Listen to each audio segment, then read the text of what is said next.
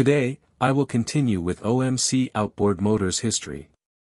But before I go any further, I would like to invite you to use the subtitles, and if necessary, you can choose automatic translation to your desired language.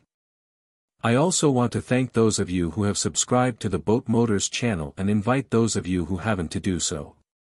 Special thanks to those of you who support my channel. In this episode we will continue with outboard motor history. As I mentioned in the previous episode, OMC introduced the stern drive in parallel with new boat manufacturing. The stern drive, or inboard motors, were available both as separate units for boat builders, or as components of boats produced by OMC.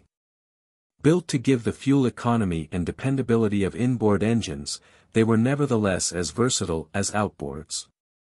By 1965 the company was selling only about 20,000 stern drives a year, however, sales of the outboards were still outpacing them tenfold. The problem stemmed from the engine's new technology. Many dealers did not know how to repair these motors, and owners were often ignorant of maintenance needs. OMC met this challenge by developing week-long repair and maintenance classes for dealer training.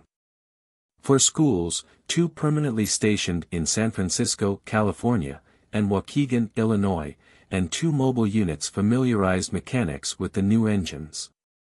Around the same time the Scott Atwater will get through many changes to the moment when will started a relationship with Sears, by then known as Scott McCulloch.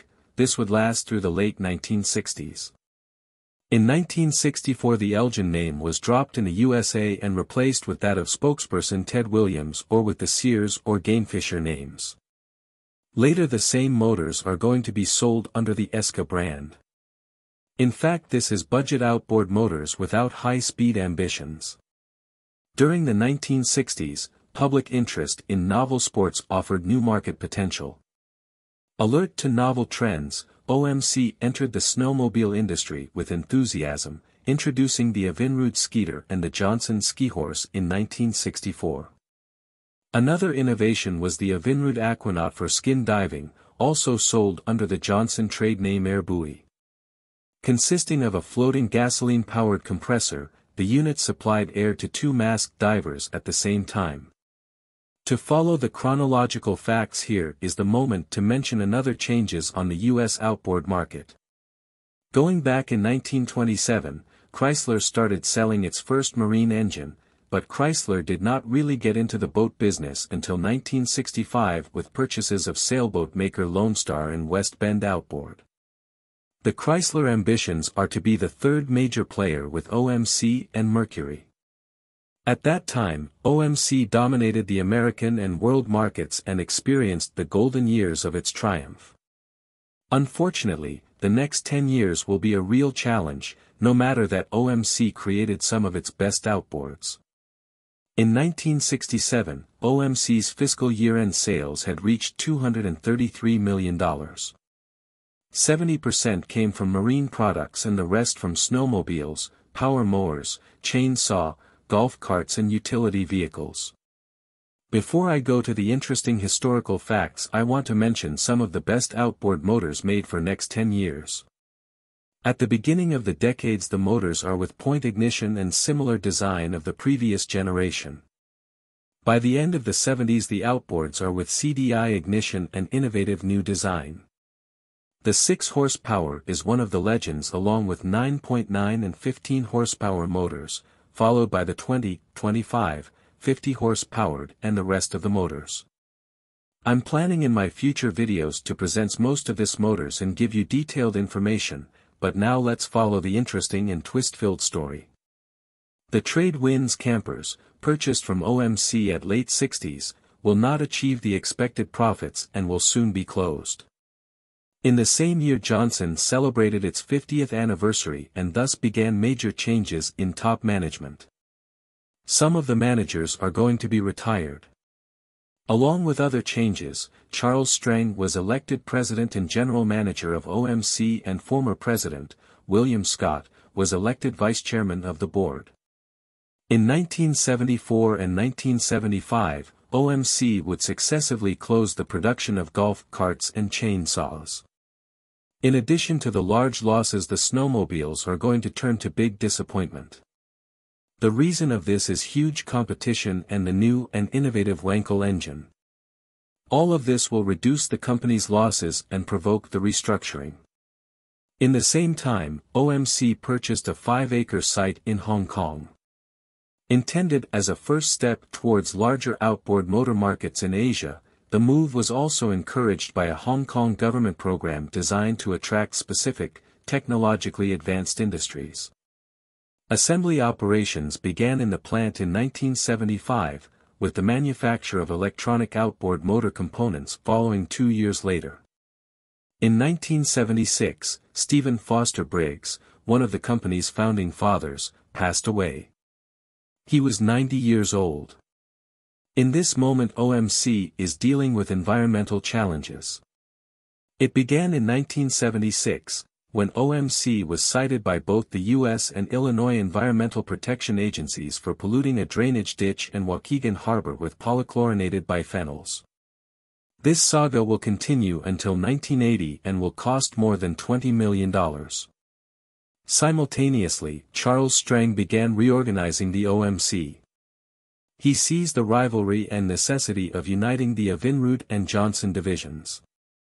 Complete separation of the two since the company's beginnings had fostered an intense rivalry between them, along with disregard for competition by manufacturers outside the company. To unite the company against outside competitors, in 1978 Strang centralized all domestic manufacturing operations at the corporate headquarters in Waukegan, Illinois, charging Vice President James Chapman with responsibility for their coordination, as well as for manufacturing policy.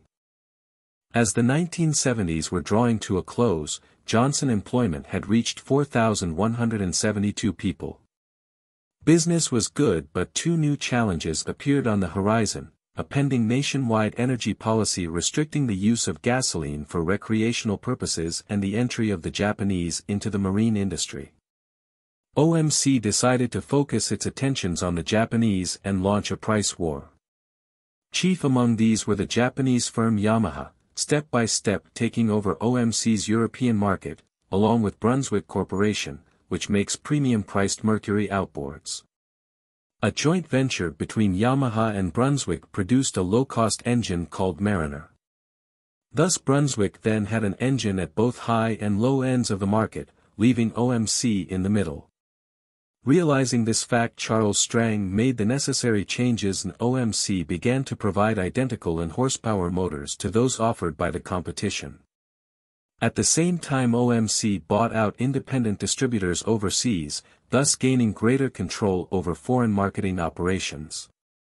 In 1978, OMC cut prices in Europe, its largest international marketplace, by 25% to compete with Japanese brands like Yamaha, Honda and Suzuki. The Japanese then cut their prices by an additional 5% and OMC followed suit, upping the ante with an expensive advertising and marketing campaign. The Japanese did nothing and soon prices stabilized throughout the industry.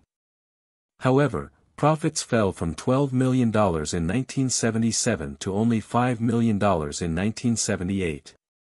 The fuel shortages threatened the industry in the early 1980s and economical was the new word.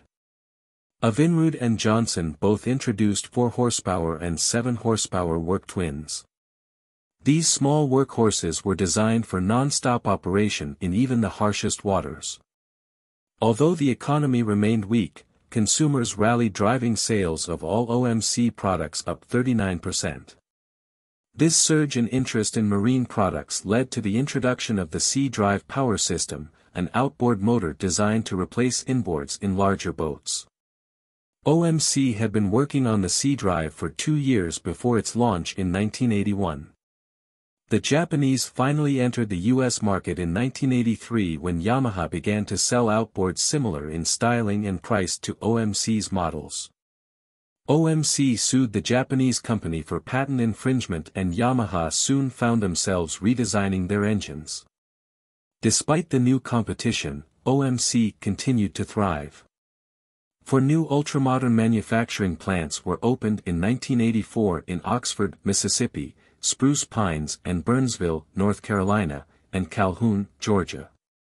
A year later similar facilities opened in Lexington, Tennessee and Andrews, North Carolina. These new factories were equipped with robots and lasers to make production more efficient.